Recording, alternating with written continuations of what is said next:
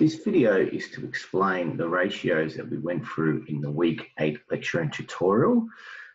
Both of you requested further information and help about how to calculate the ratios. Therefore, I've taken the tutorial questions from exercise 18-6 that you were given in last week's class to complete.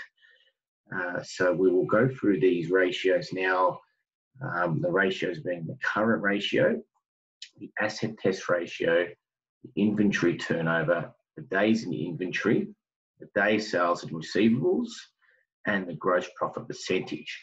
So these are the 6 key ratios that you'll be learning throughout the topic or throughout the subject. I will explain to you how each of these ratios are calculated.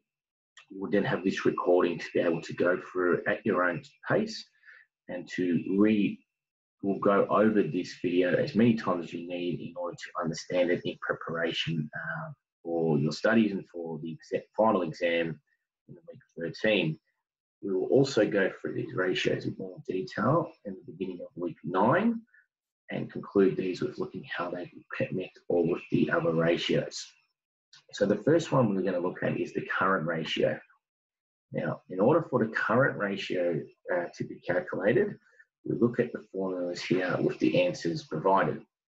So in this case, the current ratio for part A is we take the total current assets of $172,000 and we divide that by the total current liabilities of $133,000. So this ratio is looking at how many times does the current assets go over the current liabilities or covers the current liabilities. What we're looking for here is the more times that the current assets can cover the current liabilities, the better. So the higher, the better. So in this case, the current ratio is 1.29. So that means the current assets cover the current liabilities by 1.29 times.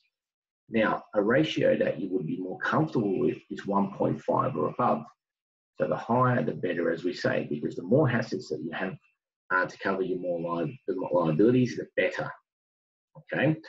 The alternative to the current ratio is the quick ratio, which measures the same calculation. However, it only looks at the asset items that can be easily converted to cash immediately. And that is, if you needed to immediately pay your liabilities, what assets have you got available? Okay, so that's generally your cash. It's going to be one that you can easily convert to. So your quick ratio will be lower than your current ratio. Okay, so we now look at the asset test ratio, which is part B, and this is what I mean in regards to the quick ratio, the alternative. So again, we look at our current liabilities, we divide by current liabilities of $133,000. And instead of this time totaling our current assets of $172,000, we take the assets that can quickly be converted immediately to cash so that we can pay our liabilities immediately. So in this case, it's $15,000 for cash, $11,000 for the short-term investments, and $54,000 represents the net receivables. So they are assets that we can quickly take and convert to cash, divided by our current liabilities. The reason why inventory and prepaid expenses are not considered in this asset test ratio of the quick ratio is because inventory may not be easily converted to cash because you actually need to sell the inventory before it can be converted. And that's only dictated by the supply and the demand from our customers. And prepaid expenses, as we know, are expenses paid in advance. We can't convert that into cash unless those services are provided by our service provider, and ultimately we would get our money back.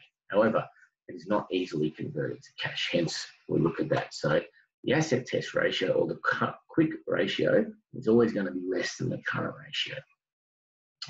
The third ratio that we'll be looking at, the third key ratio, is your inventory turnover. So again, how quickly do we turn over our inventory? The quicker, the better in terms of being able to convert this ratio in regards to being able to convert our turnover. So in this case, we take the cost of sales at $315,000, and then we divide that by our average turnover, or average stock on hand, inventory on hand. So that is our $77,000 plus our $69,000, so the current year, adding the closing inventory from the previous year and divide by 2, the average of the two figures. So 77,000 plus 69,000 divided by 2. So we take the $315,000 and divide it by this average, and in this particular example, we get 4.32 times. So what we're looking for here is the higher the inventory turnover, the better. So how many times do we turn our inventory over for the year? Okay, the quicker we turn our inventory over, as I said, the better. Because the longer we have our inventory in stock or on hand, the higher our storage costs are, more of our assets are tied up in working capital, and the bigger the threat that our stock will either be damaged, go out of style, or be obsolete. So it's really, really important that the more we're turning over, the less those costs and risks are. So in this case, 4.32 times throughout the year, the inventory was completely turned over. The connection to that, to the inventory turnover, is the days in inventory for the current year. So that is D, days in inventory. Again, the higher our, or the higher, more times that our inventory is turned over, the lower the amount of days in inventory. So again, the amount of days in inventory represents the time that the inventory has arrived to the point that it is sold. Now, high inventory days, when you look at it, will actually constitute the higher the amount of days in inventory, the more again that our inventory is in working capital. And when you look at the amount of days in working capital, that can be added up from the time that we order the inventory to the time that it arrives, to the time we then sell it and then get paid. So again, we want to try and have this inventory on hand for as little as possible. So the higher the inventory turnover, the lower the days in inventory. The lower the inventory turnover, the higher the days in inventory. So we want to try and make sure we're turning over inventory a lot and our days in inventory is low. So in order to understand the amount of days we have in inventory, we take the total amount of days in the year, which is 365 days, and we divide it by inventory turnover of 4.32 times. Of course, the amount of times during the year the inventory turnover, and that's how we get our 84 days. The next ratio that we're going to be looking at is the amount of days sales and receivables, another calculation in regards to our working capital. Okay, so again, what we're going to try to achieve here is the lowest amount of days for sales and receivables. The lower the amount of days and receivables, the better our collection policies are. The higher our days sales and receivables, the worse our collection policies are. And it's also a good benchmark to understand, in effect, how well our collection days are compared to our policy days. So again, the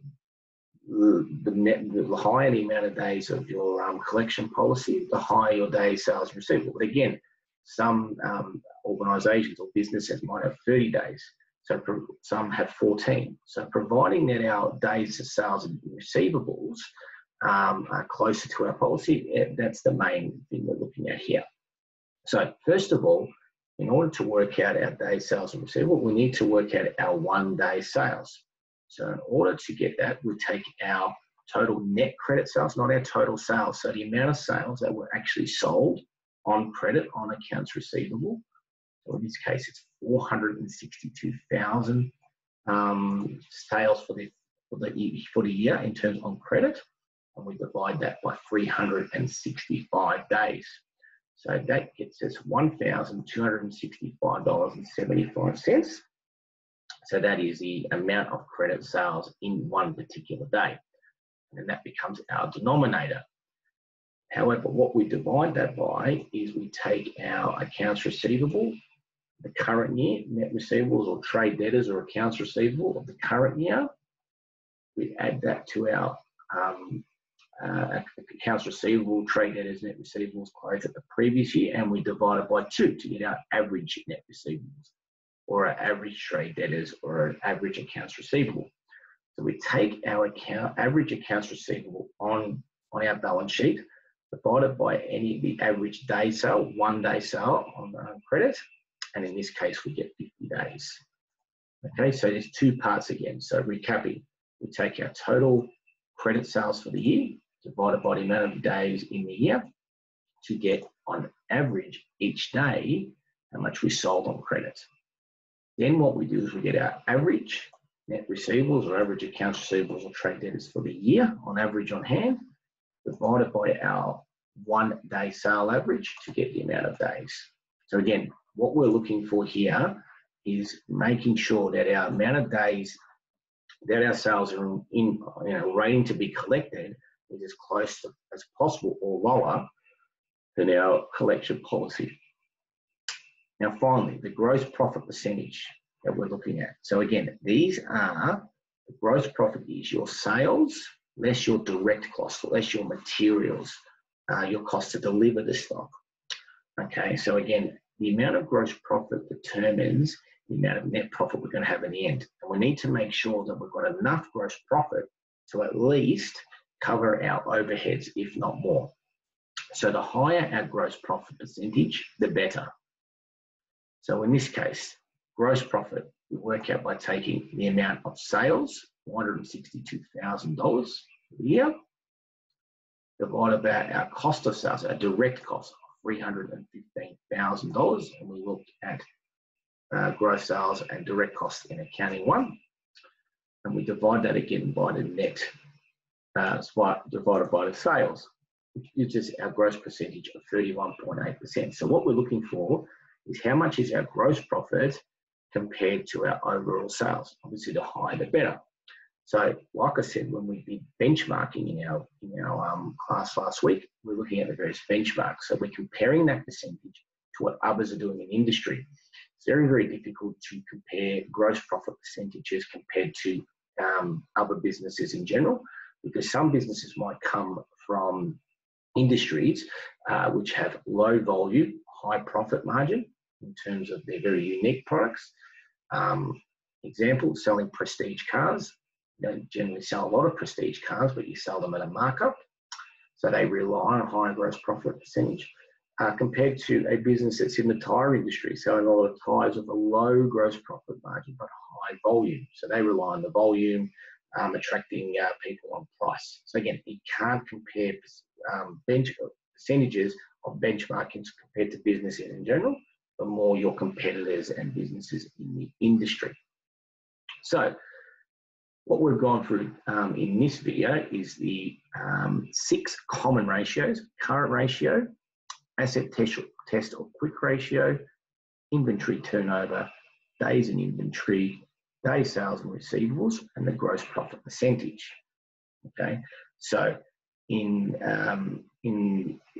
conclusion with this video, these are the most commonly used ratios that we'll be learning throughout the subject and for the exam.